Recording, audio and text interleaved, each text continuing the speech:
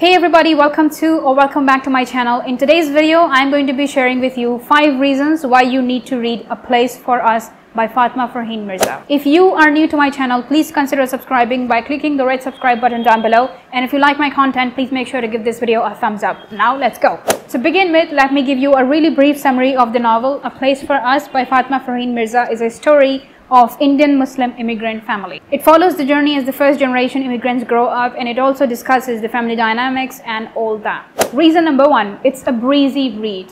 Let me explain. Once you start reading, it would be really hard for you to put it back down. The writing is incredible. There is so much flow in this story, and at no point was I confused as to where am I standing in this story or what is happening in the story. The English used in the novel is really easy, so if you are a beginner reader, I would suggest this book to you because you will have a merry old time reading this. And if you are going through a reading slump, read this book. I guarantee this book will get you out of the reading slump. Reason number 2, character development. It's insane. I haven't read such well-written character development, and the character development is so well put together.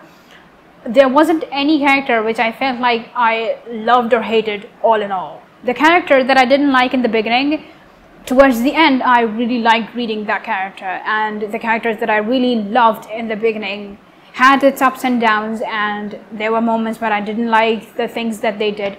So the point that I want to make here is the characters are written so realistically in the sense that they have ups and downs in their lives. There is no completely white character or completely black character or completely gray character, you know. There are all shades of gray, all shades of black, all shades of white. Every single color is there in the characters, and I really enjoyed reading that. I really like when writers specifically put focus on the character development, and it just shows how realistically they have written the novel. And not only that, the characters just come to life, and that's what happened while reading the novel. I found the characters really realistic. Reason number 3, focuses on so many different issues, and I just want to applaud Fatima Farheen Mirza for this specific effort, because there are so many things, even like the teeny tiny cultural things that are just like there in our society. Widely speaking, the issues are related to parenting, related to the problems of the first generation immigrant children, and also problems related to how we introduce our religion to our kids. There were so many instances where I was like, okay, that could have been done differently. The issues are written really, really well, so they do give you a lot of food for thought, a lot to sleep on,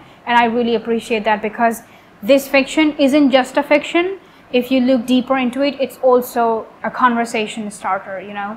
It's starting a conversation. It's urging people to think, especially the people of our culture and the people of our community. And when it comes to parenting, I feel like parents all around the world are just winging it, because like kids don't come with a manual, right? And there isn't any manual for parents. Every child is different. And one more thing that's really emphasized in this book is if what worked for one child doesn't mean that it will work for the second child as well, or the third child.